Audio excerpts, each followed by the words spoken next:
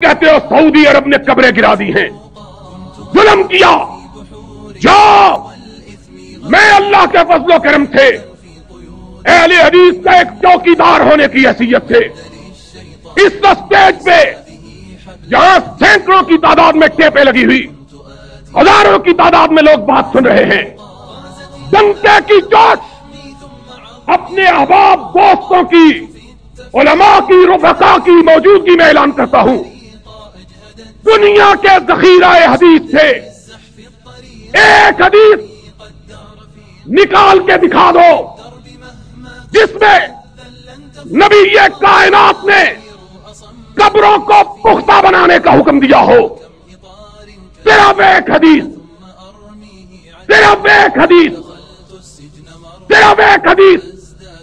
काबे के रब की कसम है, कल तुम्हारे साथ मैं मिलकर सऊदी अरब के खिलाफ जुलूस निकालूंगा और कहूंगा कि पुख्ता कब्रों को क्यों गिराया है, या बतलाओ। नबी की अपनी बीवी, वो बीवी कि जिसके मरने के बाद भी नबी उसको नहीं भूला है।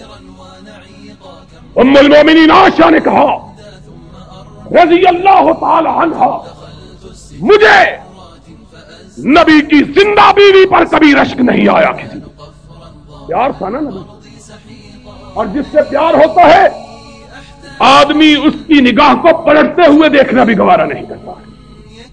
उसकी निगाह जरा पलटती है बेचैन हो जाता है। सिद्दीक़ा कायनात की कुल कायनात नबी का वजूद अक़दस था।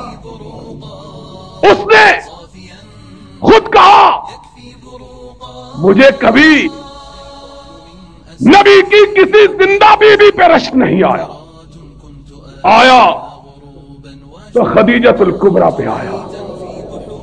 मैंने उसको देखा भी नहीं था। अम्मा आयशा के फरमान के मुताबिक अगर किसी का प्यार से हुजूर ने बेपनाह नाम दिया तो खदीजतुल कुबरा। और बतलाओ, खदीजतुल कुबरा हुजूर की जिंदगी में फौत हुई कि नहीं? हुजूर ने उसकी कब्र पुख्ता बनाई थी कब तक? नहीं, तुम झूठ बोलते हो।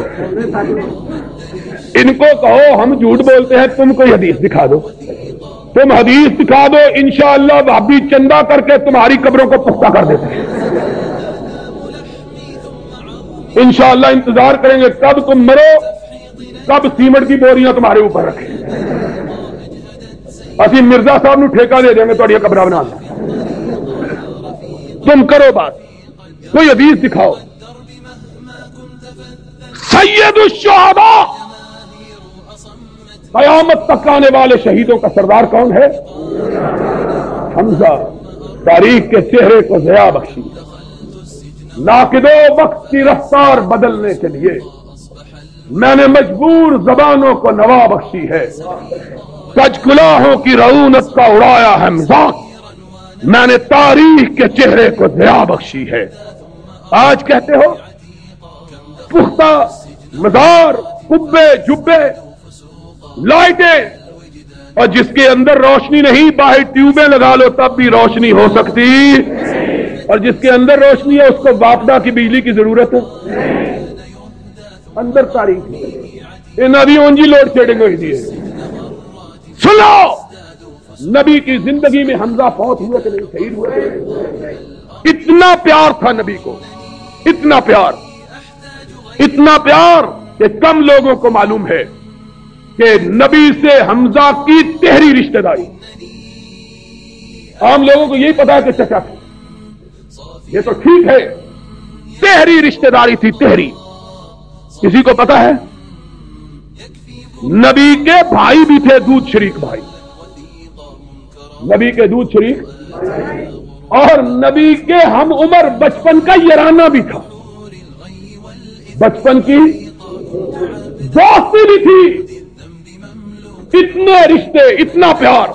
वो हमजा जिसको कयामत तक आने वाले शहीदों का सरदार करा दिया, उसकी नाश मुबारक को नबी ने उठाया, उसके ऊपर पुख्ता कब्र बनाई थी।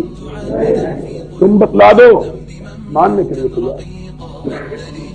नबी के 4 बेटे नबी की जिंदगी में मौत हुए। आखिरी बेटा इब्राहिम के नाज की उनके लब की क्या कहिए, एक पंखड़ी गुलाब की सी थी वो इब्राहिम कि जब फौत हो गए उनकी बहन ने उनको अपने हाथों में उठाया। इतने नाजुक थे कि हदीस पाक में आया है नबी जो कभी जज्बाती नहीं हुए थे उस वक्त जज्बाती हो गए। फरमाया रिफ्कन बिल कवारीस, मेरी बेटी मेरे फूल को आराम से उठाना, कहीं तेरे हाथों की लमस से मसला न जाए। इतना नाजुक इब्राहिम, उस इब्राहिम की लाश को हुजूर ने अपने हाथों में रखा।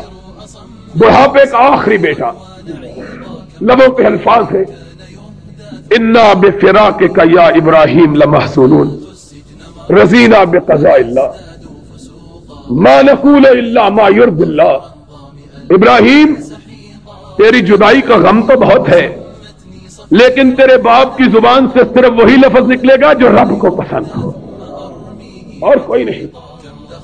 आंखों से आंसू मोतियों की तरह गिर रहे। सरवर कायनात को रोते हुए सहाबा ने देखा, कोहराम मच गया।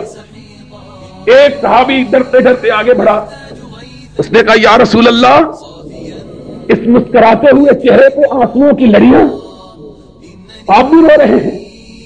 आपने फरमाया साथी ये मेरे जिगर का टुकड़ा था जो मुझको छोड़ के अपने रब के पास चला गया है। और इंसान ये खून और गोश्त का पुतला, ये गमों से मुतस्सर होता, खुशी से मुतस्सर होता, लेकिन जुबान से शिकवे और शिकायत की लफ्ज मुंह में नहीं निकालता। ये हुजूर की हालत। उठाया बेटे को, कब्रिस्तान में दफन किया। जाओ बुखारी शरीफ, मुस्लिम शरीफ, तिरमिज़ी, अबू दाऊद, निसाई, इब्न माजा, मुस्नद अहमद, मुवत्ता इमाम मालिक, हदीस की सारी किताबें उठाओ। सहाबा से कोई एक रिवायत मत लो कि किसी ने कहा हो जहां हुजूर ने अपने बेटे को दफन किया किसी को उसकी कब्र मालूम भी थी कि नहीं। कब्रें मिटने के लिए फरमान रसूल अली को ये अहले हदीसों के हाथ में, मार आई कबरन मुशरफन निल्ला सब्बैता भला सूरतन निल्ला सबस्ता। ए अली जाओ, जो बालिश से कब्र ऊंची नजर आए उसको बराबर कर दो, जो मूर्ति नजर आए उसको मिटा दो। अहले हदीस रसूल का पैगाम लेकर कब्रों को मिटाने के लिए निकले। तुम कब्रों के बनाने के लिए कोई झूठी हदीस ही दिखा दो, तो दिखाओ सकती।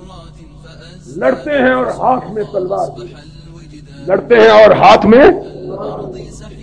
दोस्तों हमारा मसलक सिर्फ एक बात पे मबनी, और इस बात पे फख्र, इस बात पे नाज, गुरूर नहीं कि गुरूर इस्लाम के अंदर जायज नहीं, लेकिन खुदा का शुक्र, और तुम भी शुक्राना अदा करो कि आज इस गए गुजरे दौर में अगर कोई खम ठोंक कर सीने पर हाथ मारकर डंके की चोट ये बात कह सकता है कि मेरा मसलक सिर्फ वही है जो मुहम्मदुर रसूलुल्लाह ने अबू बकर उमर को दिया था, इसमें कोई मिलावट नहीं। काबे के रब की कसम, वो सिर्फ एक मसलक है और वो तुम्हारा मसलक अहले हदीस है, और कोई मसलक कायनात में ऐसा मौजूद नहीं है।